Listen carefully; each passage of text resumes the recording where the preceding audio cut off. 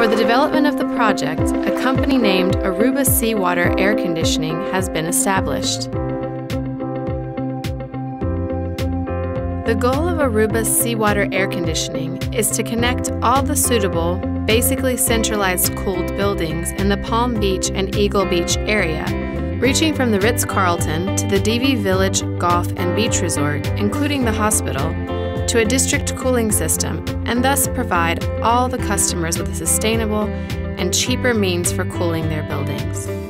With large-scale seawater projects, it will be possible to not only provide reliable hurricane and tsunami-proof, sustainable, and cost-effective cooling, but also develop a deep seawater industry which can generate export earnings and in time provide all the vegetables and seafood. Deep seawater technology is a logical option in the journey towards green and more self-sufficient islands.